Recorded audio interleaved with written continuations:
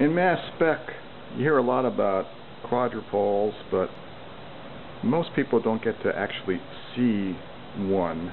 And so I've assembled some quads from different instruments, and let's take a closer look at them. This is a quadrupole from a SCIEX triple quad instrument, and as you can see, the length is about 21 centimeters. And if you take a look through here, okay, it's a typical quadrupole.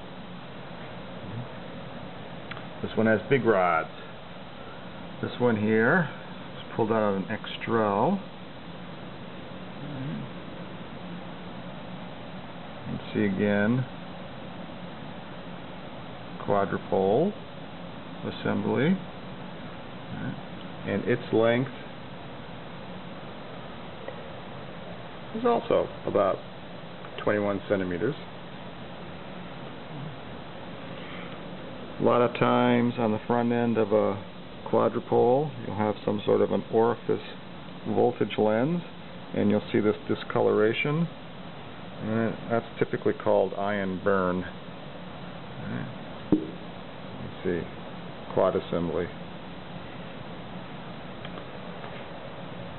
And over here, in this long assembly here, we have a triple quad with a detector housing. So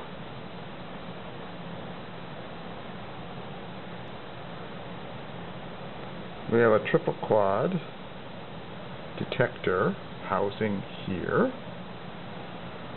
and we have that same sort of housing here.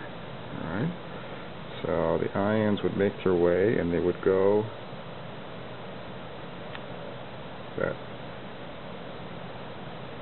There would be a voltage on this entrance plate to the detector, and if we take the detector housing off and take a look, you see the detector.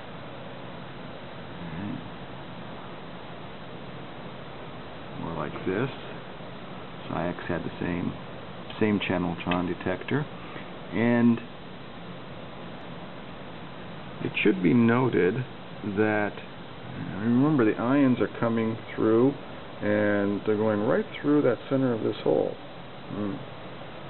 But how are they being detected? Because the detector is off axis. So there's usually a hell of a voltage applied to the detector. The detector being this. This is the electron multiplier, and the reason it's off axis is that useless things in the mind of a mass spectrometer, such as photons, don't get detected. So looking again at our tabletop of mass spec parts, we have a flock of quads. And you can see the most ion burn is here. Right? This guy here didn't have as much, but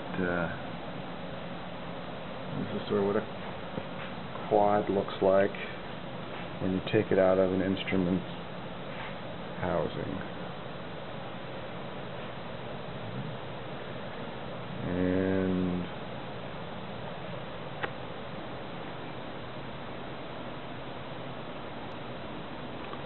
now we've archived what quads look like.